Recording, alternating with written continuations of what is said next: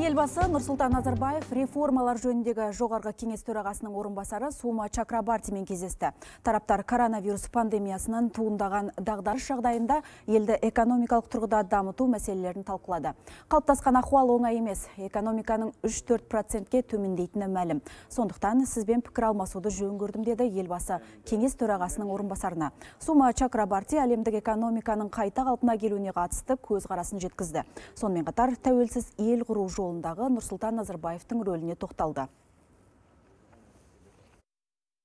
Давно мы с вами вместе работаем. Мы с вами много чего вместе сделали.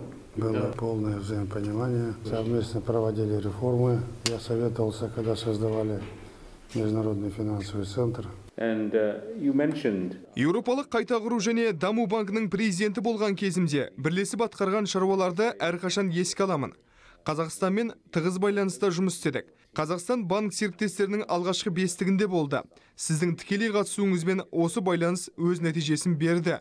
Сіз тәуелсіз елдің қалыптасуына көп еңбек сіңірдіңіз.